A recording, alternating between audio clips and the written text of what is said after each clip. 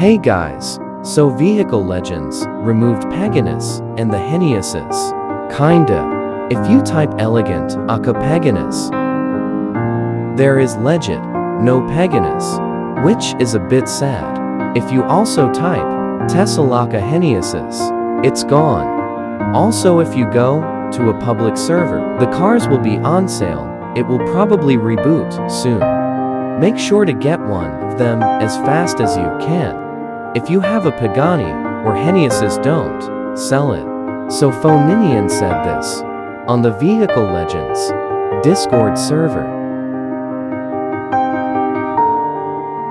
It's probably just because of copyrights. Make sure to like and subscribe for more videos. Have a great day.